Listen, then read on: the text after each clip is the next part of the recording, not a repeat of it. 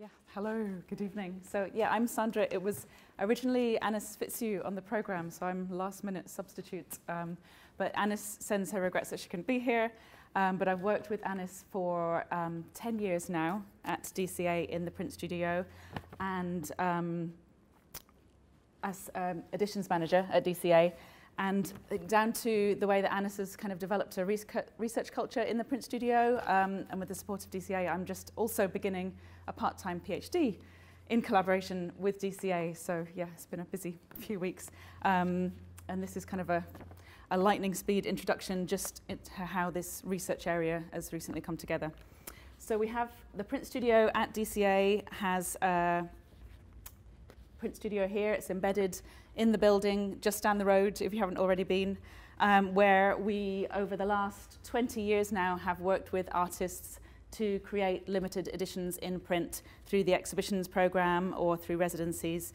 And when we invite them, it's a really open invitation. We don't pre-dictate what the outcome has to be. And this has been Anis's, her sort of ethos, her way of working, starting with dialogues, with experimentation, and using the support of the production facilities and the skilled staff that are around to try and develop some kind of artistic language in print to best explore the artist's ideas. And the hope is that this experience with us in the studio opens up new possibilities, new avenues, new ways of working for the artists. And this is feedback that we really often get, that it's been really valuable, the collaboration itself to the development of artist practice. But this conceptual and technical development of the prints is really often ephemeral and undocumented. It stays kind of hidden in the print studio behind the doors there. And in a similar way, print itself is often called misunderstood, it's called paradoxical, problematic, and writing around print sometimes sits kind of somewhere in easily between skilled craft, design, art, graphic process. It is in itself a practice of intermediates and transitions. It's a collaborative thing. It is both action and documentation. So my interest in the process and the environment of print has come about from two main things. Years and years ago, I studied, worked and taught languages abroad, and this kind of established my interest in the capacity for an intensive period of dialogic exchange in an unknown environment to be a creative, transformative encounter. And these socio-linguistic diagrams somehow stuck in the back of my head somehow. And on the other hand, one of the first exhibitions I worked with in the States looked at the idea of the museum as an alternate social space. It drew on Foucault's theory of heterotopias, which are, he called alternate or other spaces, such as hospitals, saunas, gardens, in which usual social norms and timeframes don't necessarily apply, where certain rituals or gestures are adopted. And Foucault called these in-between places. Part of this same exhibition was Rikrit Tiravanit's Untitled Free, which was a Thai food kitchen in which gallery staff cooked and served the artist's Thai green curry recipe to visitors to the museum, creating a social space in which visitors could eat, talk, have conversations, share ideas. It was a particular environment provided to break down barriers, to facilitate conversation, discourse, social exchange, sharing of ideas. And this is all part of the so-called social turn in the 1990s, which has been discussed a lot in terms of art activated through social exchange. So with this linguistic diagram on one side of my brain and alternate social spaces and Thai green curry somewhere on the other side of my memory, I began working in the print studio at DCA. And though it might sound like a completely different thing, somehow this environment that I saw with the dialogues, the experimental exchanges, the collaborations that were taking place there were actually quite familiar. And now it's probably a good idea Anis isn't here because I'm comparing it to a Thai curry in the print studio. But it was kind of like having that conversation over the curry or learning a language in a foreign country through immersion. This philosophy of cooperative creativity and idea exchange is a really central dynamic part of printmaking practice. And there are a lot of parallels between the collaborative studio and this idea of heterotopia. It is a place of ritual, it's outside the artist's usual practice, a place for concentrated creative activity. It has an alternate rules, rule sets, methods, vocab, even recipes for the order of things, where people come together in conversation around concepts, techniques, and materials. However, participation and social exchange in studies of print have really received very little attention. Also, much discussed in recent years is the value of an anthropological approach to contemporary art, especially with works like this that carry this embedded social element in their practice. And anthropologists often talk of this in terms of the gift, this social exchange. Roger Sansi is one example that discusses works such as Tiruvanit's Thai Kitchen and how they generate an ephemeral community, a situation of encounter, a social relation, in which, as sociologist Marcel Mauss said, one gives oneself while giving. And Sansi mainly talks about this in terms of deliberate interactive works in gallery contexts or public contexts. But this social turn when it comes to exchange and reciprocity in artistic production still remains largely unexamined and undocumented. But this idea of the gift, it lends itself really well to the practice of collaborative printing, not just to the social environment, but also the idea of multiplicity and democracy, the lack of hierarchy with print, its distribution and openness to interpretation when it moves between different contexts. So I'm going to give you just one quick example of a project we did with Andrew Lacon. He did this amazing floor installation in the galleries in DCA a year or so back, called Fragments, and his installation in the galleries centered on the flooring material terrazzo and its cultural resonances, and it's a mix of cast concrete and leftover marble chips. And having started with photography and moved then into sculpture, he talked about how his interest lay in the difference between the experience of an object versus the experience of an image of an object.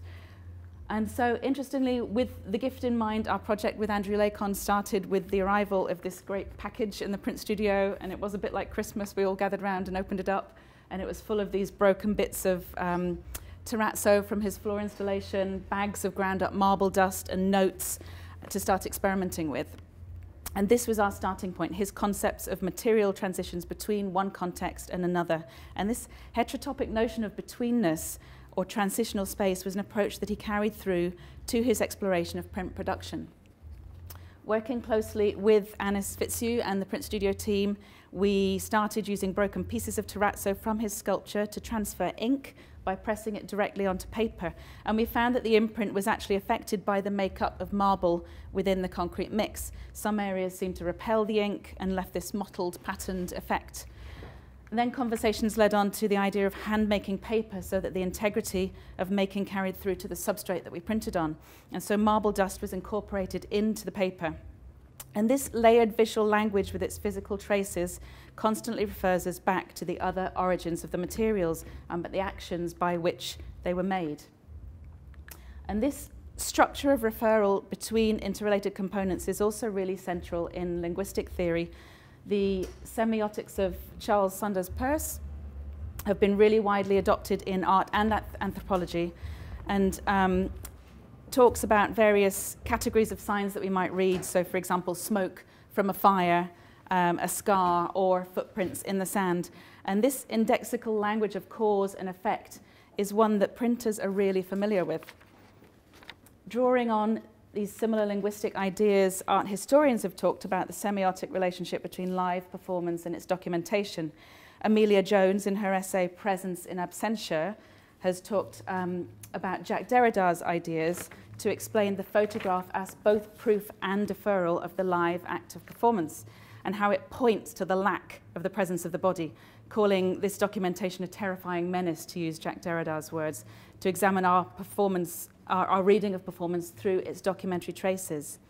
And this problematic relationship, or this idea of print not quite fitting, echoed something I was constantly seeing and hearing in the print studio. Print was excluded from main discourse, it was misunderstood, it was contradictory, paradoxical.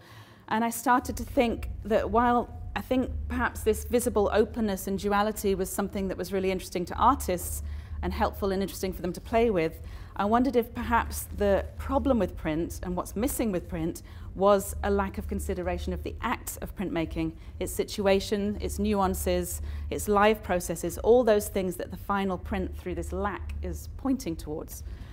Perhaps that was what was missing, and perhaps with this in mind, could prints be seen as this terrifying menace that Derrida was talking about?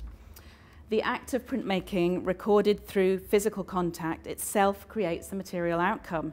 But despite this documentary trace being rooted in the practice itself, this relationship has never really been explored properly.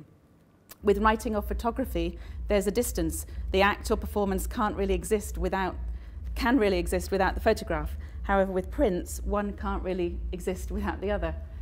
This is an example by Mark Wallinger, who, true to his practice when he came to work with us, used himself, his body, to explore his identity as an artist through print. His fingerprints directly on the page say, I was here touching this paper, and now I'm not.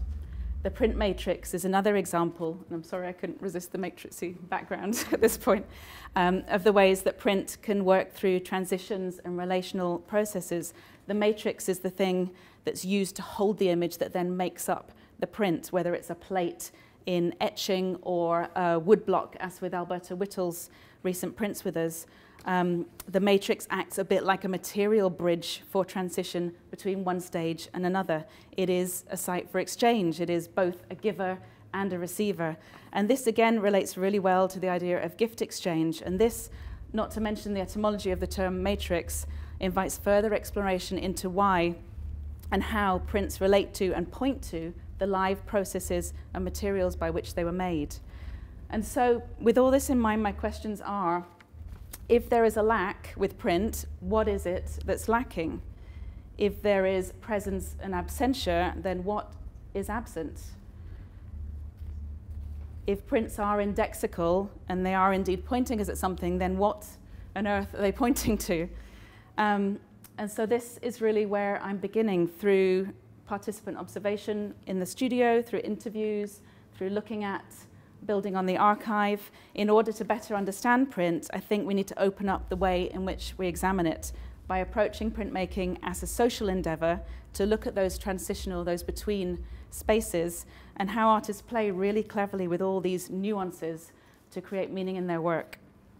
I think I'm out of time now. That was a speed 10 minutes, but anyone that's interested, please do get in touch and come and visit us in the print studio. We're just down the road to come and see what we're doing in Dundee.